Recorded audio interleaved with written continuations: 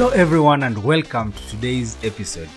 In this video, we are going to explore the world of electric vehicles, or EVs for short. EVs are taking over the automotive industry, and one of the most successful examples of an EV is the Tesla Model Y. This car is not only the best-selling EV in the world in 2023, but it is also the best-selling car of any kind. That top position was previously held by a gasoline-powered car, the Toyota Corolla. Gasoline-powered cars are also known as the Internal Combustion Engine Vehicles, or ICE for short. Later in this episode, we will explore the differences between EVs and ICE vehicles. Now back to the Model Y, it is a product of Tesla Motors, a company owned by Elon Musk with a mission to accelerate the world's transition to sustainable energy. Based in the United States and with factories all over the globe, Tesla is spearheading the electric vehicle revolution in the world. Just this year alone, they are targeting to deliver about 1.8 million electric cars. That is no small feat, and no other electric manufacturer comes close. And the best-selling car that we were just talking about is one piece in their lineup of cars, which include the Model S, the Model 3, the Model X and Model Y, which cleverly spells out as sexy. And no, we did not make that up. That was a deliberate move by Elon Musk in the development philosophy of Tesla cars.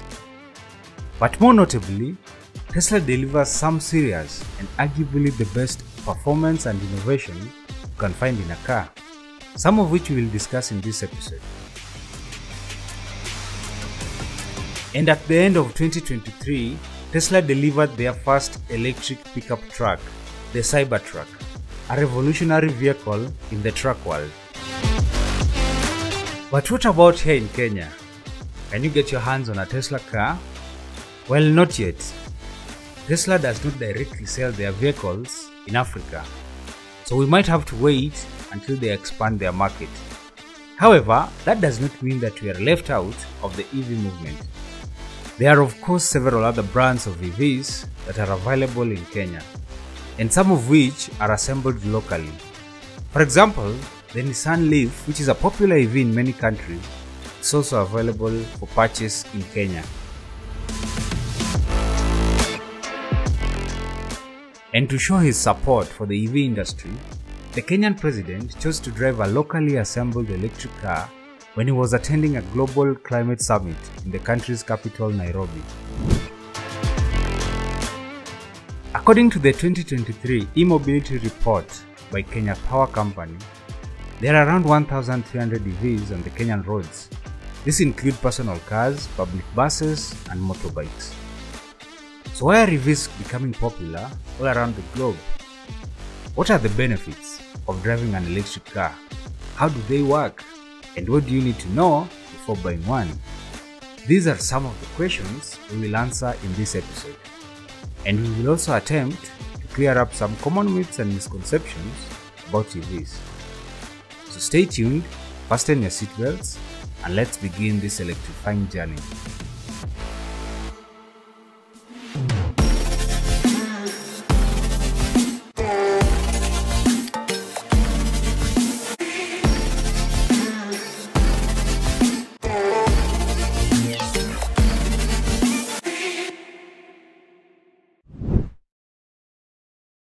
So to begin, let's understand how EVs work.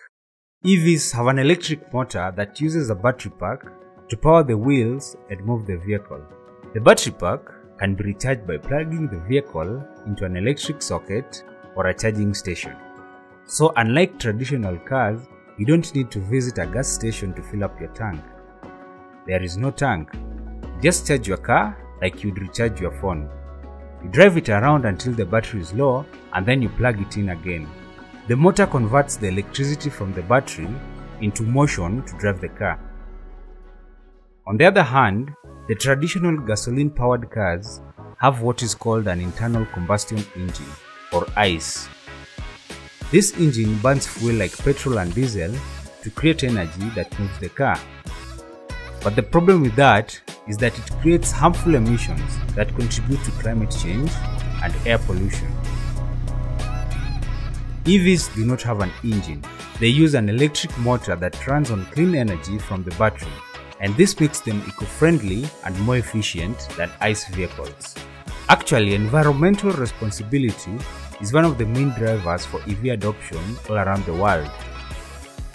Locally here in Kenya, EVs are still not very common. And why is that, you might ask? Well, there are a number of reasons.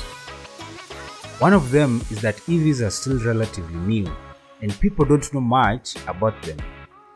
There is a need for more public education and awareness. People need to know about the benefits and features of EVs. Another reason is that EVs are still quite expensive. If you compare a similar model of an EV and an ICE vehicle, EVs are more expensive at the point of purchase. Currently in Kenya, there are a few models that one can choose from in the market, such as the Nissan Leaf, the BMW i3, and even the locally assembled EVA2.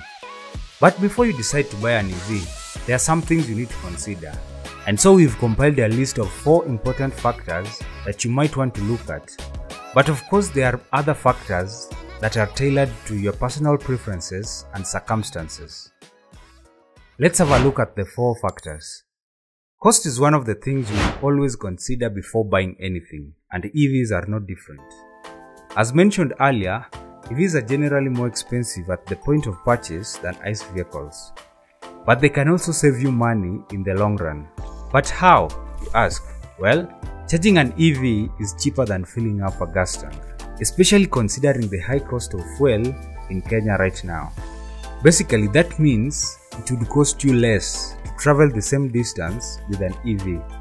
It is important to also consider the fact that EVs have fewer moving parts compared to ICE vehicles, which means they require less maintenance and lower repair costs. There are no oil changes or frequent servicing required by EVs compared to ICE vehicles. So even though you may pay more upfront for an EV, you may end up spending less over time, which will save you a lot of money. But how far can you go with an EV on a full charge? That is the second thing you want to consider when buying an EV.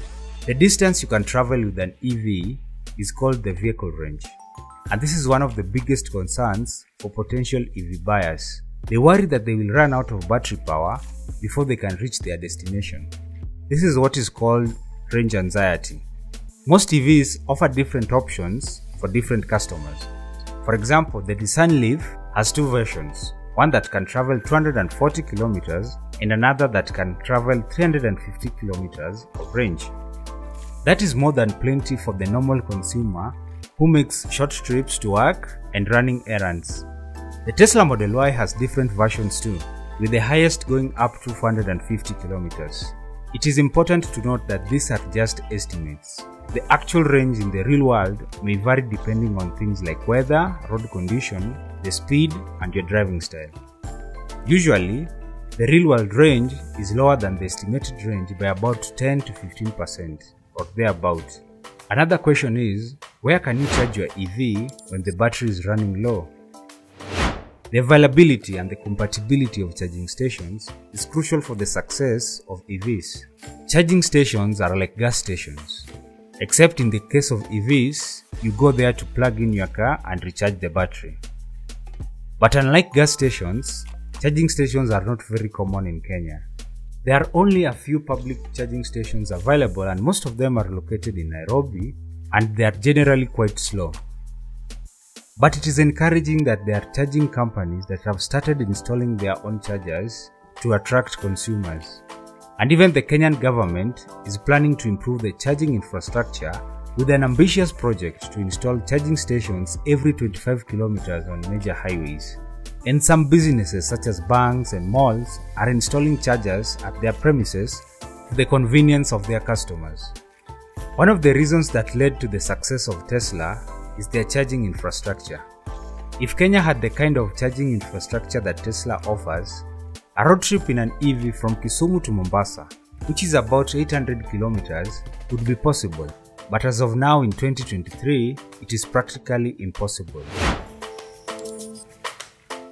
The final important factor to consider when buying an EV is the availability of government incentives. The government may offer lower taxes and other favorable policies to encourage the development and adoption of electric vehicles. For example, in May 2023, EPRA, which is the energy regulator in Kenya, approved a separate tariff for EV owners. This meant that you can charge your vehicle at a discounted price, which is less than the normal cost per unit of power. This is one of the great incentives to increase the number of EVs on the road. So always research to see how you can take advantage of the available incentives. Now, apart from the four main factors we've discussed, there are other issues that might matter to you personally. And this may include things like the software features that come with the vehicle, the ease of operation, things like availability of vehicle stock, and more. Different EV brands offer various software features, such as a mobile app companion, advanced autopilot, and others. Some EVs such as Tesla are heavily focused on software capabilities, and this allows them to be improved with over-the-air software updates that can be downloaded to the car just like you update your phone. For instance, Tesla cars have the ability to direct you to available chargers during your trip, which makes your trip planning much more easier. So as a consumer, you may be attracted to some of these features that may increase the ease of operation of your vehicle. Software features also improve the safety of vehicles, and once again referring to the Tesla Model Y, it is rated as one of the safest vehicles in the world, especially considering its ability to detect and avoid accidents or minimize damage to occupants in case of an accident. And when talking about the vehicle stock, this is because some EV manufacturers may not have readily available cars to purchase. EV technology is still developing, and some manufacturers may be struggling with the high demand for their products.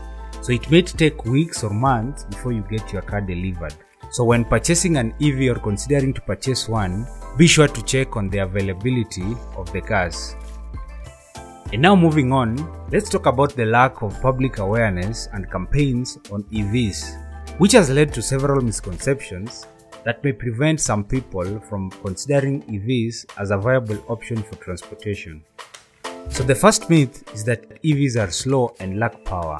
And this is absolutely wrong, as EVs are actually faster and more powerful than gasoline-powered cars. One of the fastest acceleration vehicles in production right now is the Tesla Model S Plaid version. This car can accelerate from 0 to 100 kilometers in just about 3 seconds. EVs don't rely on an engine and transmission system. This means that power is always available immediately as soon as you need it. This makes them more powerful. Furthermore, due to the lack of an engine, EVs have a quieter and smoother ride. Another myth is that EVs will die on you suddenly. This is a common misconception that does not consider the real world. Just like your phone, your EV will always show you the battery percentage available, and it will also show you the available range you can go. This means you can appropriately charge your vehicle when it is low. Now up next, let's talk about the questions you might be asking yourself when considering to buy an electric vehicle. First, how accurate is the estimated range? Well, the truth is, you will hardly get the same range as the estimate. That's because the estimate is based on ideal driving conditions, which is rare in the real world. No EVs, not even Tesla, can match the promised range. You should always expect the actual range to be lower by about 10 to 20%. And furthermore, factors like weather, speed, and even road quality may affect the range. Second, which EV should I buy? This depends on your personal needs and preferences. You should consider different factors before choosing your model. For example, how often do you drive and how far? Do you have access to charging stations near you? For instance, if you do short commutes daily, you might not need a long-range EV. But if you travel long distances frequently, like from Nairobi to Nakuru, which is about 161 kilometers, then you should look for a longer range EV. In conclusion, as the world rapidly shifts towards sustainability and environmental responsibility, we have learned that electric vehicles are a great way to reduce carbon emissions and enjoy a better driving experience. But are they right for you in Kenya? Should you get yourself one? That depends on the several factors that we have discussed. There is no one solution that fits all. EVs have many advantages, such as saving you money on maintenance and fuel. But they also have the challenge of low public awareness and several myths. So now, before you buy an EV, you should consider your personal needs, your preferences, and budget. You should compare the pros and cons of EVs and see which one suits your situation. And that brings us to the end of this video. We hope you found it informative and helpful.